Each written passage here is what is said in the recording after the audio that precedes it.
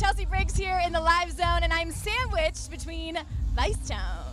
How are you guys? Feeling amazing. We just finished playing the main stage here at Spring Awakening, and it went off. It went off so hard. We didn't actually expect it to be so fun, but we amazing. You know, I was actually in the audience dancing. Yeah. I was rocking out. You guys killed it. It was fun, right? I was sweaty afterwards. And you know, that's like a good testament. Like if you're sweaty, it's a good set. Yeah. Oh yeah. And like we're still buzzing. We still have that like post-show adrenaline. Yeah. And also we're all wearing our sunglasses because that's what you do at the festival. You do True. interviews in sunglasses. They have the stop signs. I have just a normal aviators. True story. They asked me though. They're like, should we wear sunglasses? I was like, we're at a festival. Well, I called you yesterday to make sure you got the right ones, and we got the exact same ones too. Yeah. Twins. Stop signs. I have another one, but I think it's Ray-Ban too. No, I was out of the loop. It's okay. It's all right. Next time we'll get. It's always one out, Jen. We'll get it next time. So excited for you guys. You had your album Legacy come out recently. Yeah. So I want to know, what do you guys want your legacy to be? We want to leave music that we're not follow any trends. We want to make music that we love to make. From the start, it has to be melodic, it has to be energetic, just something we feel very happy about. And with Legacy, we left these 10 songs that we're so proud of. And we think that if we listen back in 20, 30 years, that we're still gonna listen back and be very, very happy with that. So yeah, that's what we want to leave behind. Yeah. Yeah, and when Avicii died, he's still, that had like a big impact on us personally. And like the fact that he's still so popular and like we still listen to the songs all the time, he left behind an insane legacy. And if we could get like a tiny fraction of that, and even leave something behind when we're gone, that people can still hear our emotions at that time when we're making the music, there's something profound about that. And so that was the inspiration for us making Legacy. Well, and I feel like you guys you're doing such a good job, and this album specifically was long awaited. People were like, when's it coming? It finally came. What's been the best response you've gotten, or maybe like the most surprising response you've gotten from it, that's been something that you're like, okay? Well, we have a song in there called Ghost of My Past, and it's very different. It's more inspired by a hip-hop beat. We kind of mixed our style with the lead sounds with a hip-hop beat. And I love the song. I know Ruben does as well. And hopefully. Oh, I love that and one. it's literally the favorite song of all our family members and friends. They're like, yeah, Ghost of My Past is my favorite. So yeah, that surprised me. I love it. How about you? Same, like that song is really special to me because it's very heartfelt, and like we recorded me playing the piano in the beginning, and then Victor did all the drums like to perfection, and like it's such a cool. I really love how we collaborated on that song to really make it perfect, and it's completely it's a song that you wouldn't release as a single. Yeah. At least we wouldn't, and that's kind of the beauty of doing an album or an EP, where you can release songs that you normally wouldn't. And do you feel like that's the one from your fans that got the most, like people were behind it the most? Would you say? I think people leave very heartfelt comments on that song on YouTube, and whenever we read that, it just, that feels so nice to see. Yeah, and every once in a while you get a comment like, oh, you helped me through a dark period or a breakup, and that means a lot to us. That means we made someone's life just a little bit better, and that's why we do it. You guys have a studio in your house, 2 studios in your house that you guys built. Yes. So I want to know, what are 3 things that you must have in your studio in order to have a good session?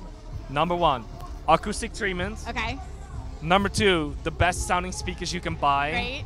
Number 3, in our case, I would say a MIDI keyboard. Okay. Because it makes life so much better. Okay, bonus 4th. A water-cooled PC rig. Okay, great. Yeah. Perfect. And you guys are back on the road right now. You're doing lots of shows this year. Yeah. Where are you most excited? Like, what stops are you most excited for? Most excited. Well, this was the first festival we played, so we were very stoked for this one, and so happy it didn't rain today. Oh my God! Yeah, I know. We're super stoked, and we're finally going back to Canada. Like, it has been closed down for so long. Being able to cross the border again to Canada, because we love going to Canada as well. Yeah. I feel like everyone's like stoked for this year because everyone's like, we're getting back on the road. It's like parties to the nth degree of craziness. Yeah. You feel that? Yeah, for sure. And we can tell from the crowd reaction, like they've been dying to have this again, and we've been all, everybody's made sacrifices in Corona, and now it's time to sort of celebrate that we can live a normal life again. Yes. Well, congratulations, Nevada went gold. Yes, it did. In Canada, yeah, amazing. It was so amazing to finally see that plaque like that we received at home, and it looks so good on the wall. And Is it in your studio? We have 3. So one is in the living room, one in my studio, and one in Ruben's studio. Yeah, we have a couple in Holland too, because we sometimes we go back and forth. So we got 5 plaques in total, my gosh. and they look so good in person, and it's just like we're really proud of that record, you know. So cool. Okay, so because we're in Chicago, we're gonna play a game called Deep or Dish. Are you guys down? Okay.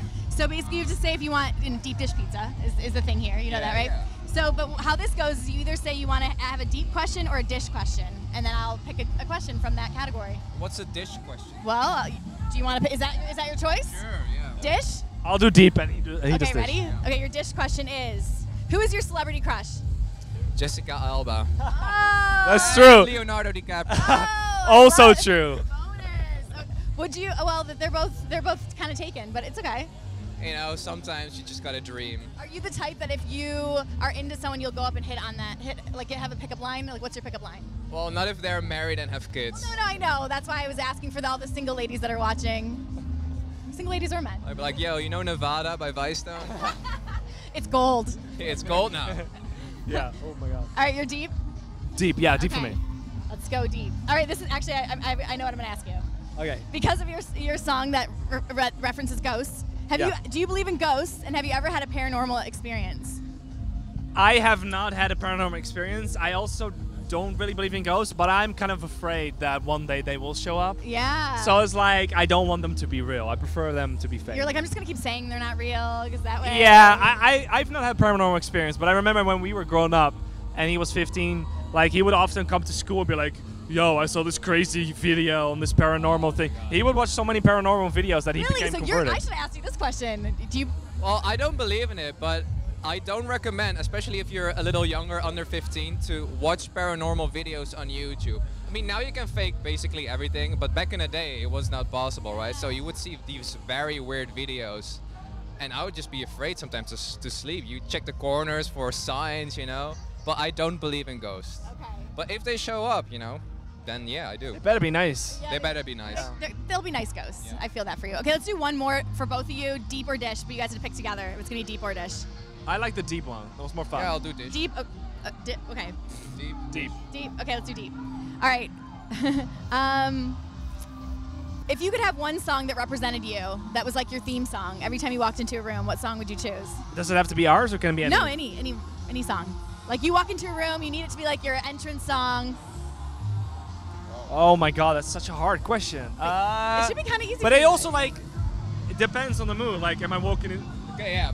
If I walk in a room, it's gonna be like the theme of Pirates of the Caribbean by Hans Zimmer. Hans Zimmer. Ba-da-da-ba, ba-da-da-ba-ba, and then like, welcome Yeah. everyone. Party can start now. Yeah. Okay, I'll second that. Really? I think that's That's actually yours? a great. Yeah. I'll do that too. That's pretty epic. Okay. Actually. Yeah. Awesome, you guys. Thank you for hanging out with us. Thank you for having us. Vicetone in the house. You guys are great. Have fun today. Thank you. Are you going to see any sets? We're definitely gonna stay. This has been long overdue, the festival experience, so we're stoked to see everyone. Yeah. Awesome. Well, I'll see you in your sunglasses around the festival, and we Awesome. will dance together. Yes. Sounds good? Yes. Thank you. Thank you guys for watching.